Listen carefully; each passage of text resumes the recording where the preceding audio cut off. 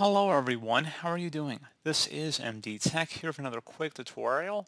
In today's tutorial, I'm going to show you guys how to enable the new progressive ring boot animation on your Windows 11 computer. So if you want to enable the new ring animation that Windows has pushed out, so I'm going to show you guys how to actually do that, and we're going to go ahead and jump straight into it. So first thing we're going to do is open up the search menu, type in regedit, R-E-G-E-D-I-T. Best result, check out back our registry editor. Go ahead and right click on that and select run as administrator. If you receive a user account control prompt, select yes.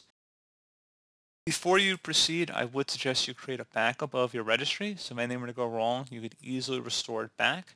So in order to create a backup, all you have to do is select file and then export. File name, and recommend naming it the date in which you're making the backup. Set export range to all, and then save it to a convenient and easily accessible location on your computer.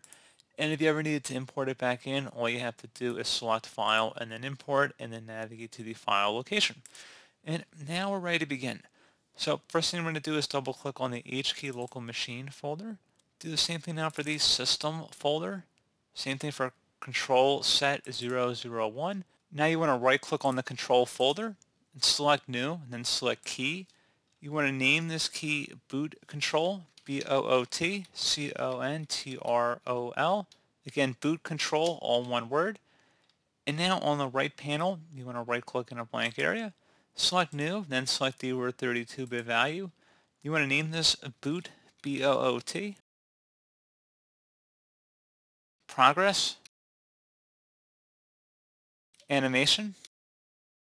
Exactly, you see it on my screen. So again, boot, progress, animation, and hit enter.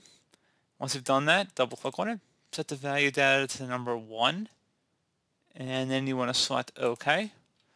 And now you will need to restart your computer for the changes to take effect. So let's go ahead and just close out of the registry editor and restart our computer. The computer will need to restart in order for the changes to take effect here.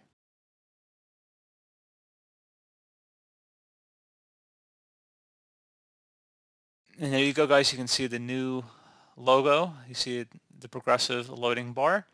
And there you go, guys. That basically just summed it up. You saw how it was loading. And you see it doesn't fully integrate when it's actually starting up, but the boot screen, you saw that it was doing that new animation. So pretty straightforward process, guys. I do hope I was able to help you out, and I do look forward to catching you all in the next tutorial. Goodbye.